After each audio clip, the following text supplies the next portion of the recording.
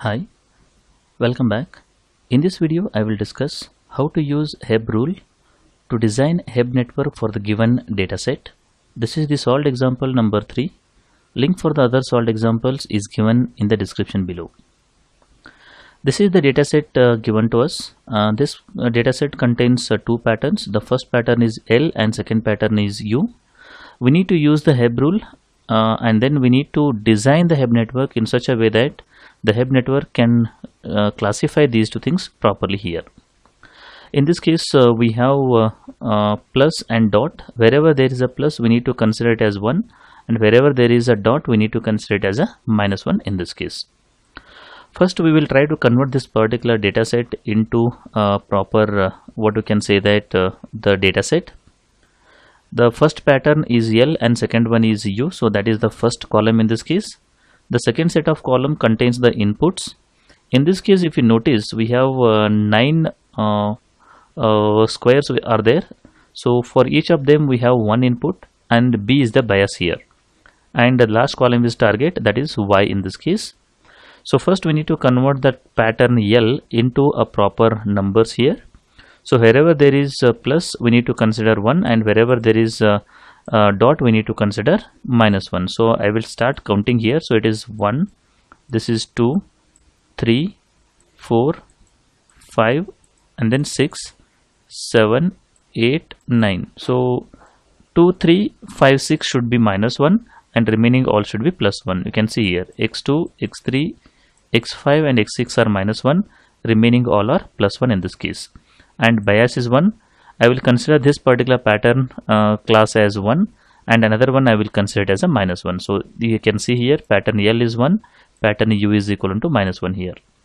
Now again this one I need to consider and then convert it into a proper number. So this one is 1, 2, 3, 4, 5, 6, 7, 8, 9. So 2 and 5 should be -1, remaining all should be +1 here. So you can see here x2 and x5 are -1, remaining all are +1 over here. As I said earlier, L is class 1, U is class -1 in this case. Now we need to consider this particular given data, and then we need to apply the Hebb rule, and then we need to design the Hebb network over here. To do that, first we need to initialize all the weights as well as the bias to 0. So there are totally 9 inputs are there, so we need W1 to W9, 9 weights are required, and bias is set to 0 initially.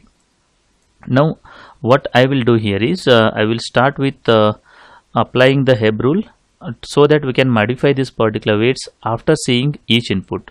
So first I need to see this input, and then I need to see this input, and then I need to modify this particular weights. The Hebb rule says that Wi new is always equivalent to Wi old, that is the old weight, plus Xi y. What is Xi y? Xi y is Xi is input and Y is the target for that particular input in this case. Now what I need to do over here is I will put this particular entire input over here, or the input training data, and then I will show you how to do the weight modification. So this particular part will show you the weights modified. Now initially we have initialized the weights is equivalent to 0, 0 everywhere. Considering these particular weights, after seeing the first input, I need to modify the weights here. Now what is the weight modification equation? Wi new is always equivalent to Wi old, that is nothing but this particular thing, plus Xi y. So W1 new, that is nothing but what? W1 new, this one is equivalent to Wi old. What is the old weight? 0, plus Xi y. What is Xi here? That is x1 is 1, y is equivalent to 1 here. 1 into 1 is 1. 1 plus previous weight is equivalent to 0, that is nothing but 1 here. Now coming back to the next one, W2 new. W2 new, I need to calculate this one. How to calculate this one? W2 old. W2 old is equivalent to 0 plus Xi y. Xi is nothing but x2 y. -1 into 1 is equivalent to -1, plus 0, that is nothing but -1 here.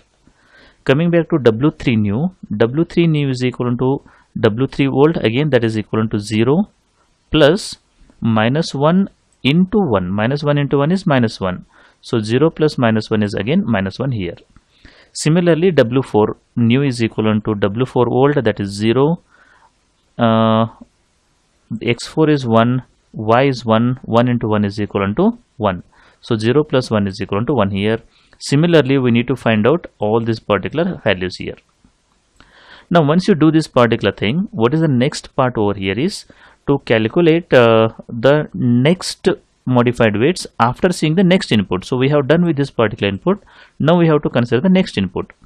So the current weights are what? These are the current weights. We have to calculate the modified weights here. So W1 new, this one is equivalent to W1 old, that is 1 plus XIY. XI in this case is what? X1 multiplied by minus 1. 1 into minus 1 is equal to minus 1 plus previous weight, that is 1. You will get 0 here. Now this one, how to calculate this particular thing? So previous weight is minus 1, XIY, XI is minus 1 multiplied by minus 1, minus 1 into minus 1 is equal to plus 1 over here, plus 1 minus 1, that will become 0 here. Now how to calculate this minus 2? So this is a W3 new. W3 new is equal to W3 old, that is minus 1 plus x3 multiplied by y. x3 is 1, y is minus 1, that is nothing but minus 1. Minus 1 previous old weight is minus 1, it will become minus 2 here. Similarly, we have to calculate all these particular weights here. So once you see both the inputs, we have done with the modification of weights.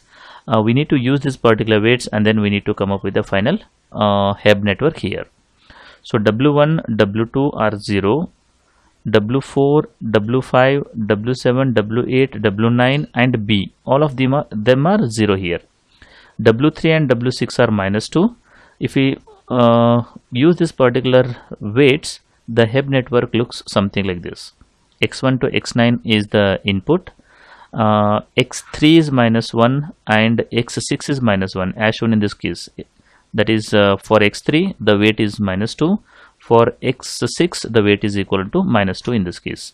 Remaining all are 0, and this is the final Hebb network for the given data set in this case.